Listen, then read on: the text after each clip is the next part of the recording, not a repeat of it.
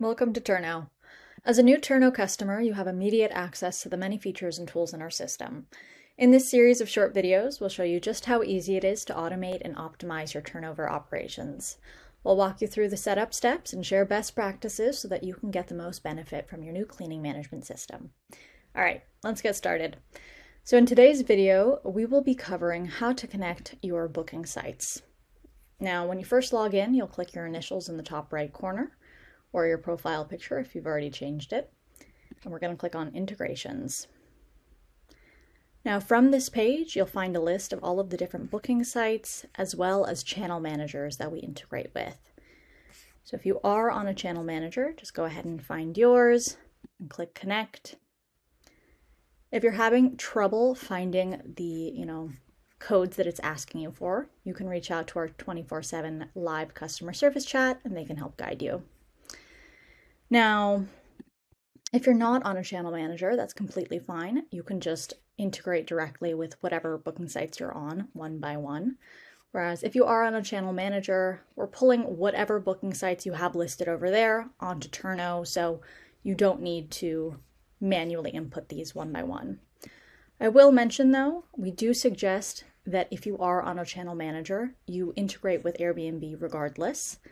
This will not cause any duplicate bookings or projects. The only reason we suggest this is we have a direct integration with Airbnb that allows us to pull through more data. So the information that we're pulling through from your channel manager is property and calendar information so that we know when to create the cleanings.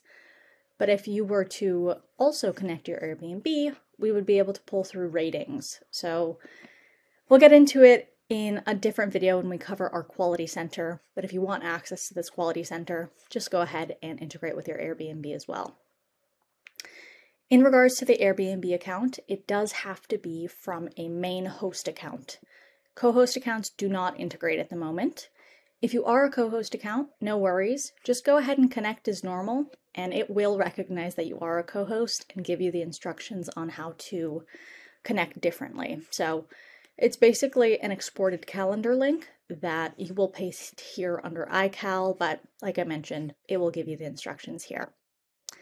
Now, once you've integrated from this page, a good way to double check is by coming into the Properties tab and clicking into the properties that you have just pulled through. So you should be able to come in here and it should be a full list of all of the properties you just connected.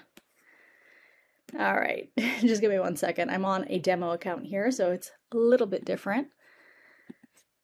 But you should be able to tell if you did it correctly because here under this Calendars tab should be all of the booking sites that you just integrated with. So if it's your channel manager, it'll have that name here. Otherwise, it'll just be split up by the different booking sites that you've connected with. All right, so that is about it for the connecting your booking calendar portion of this video. If you have any questions, please feel free to reach out to our 24/7 customer service chat.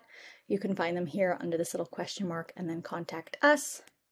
And yeah, look forward to speaking to you in the next video.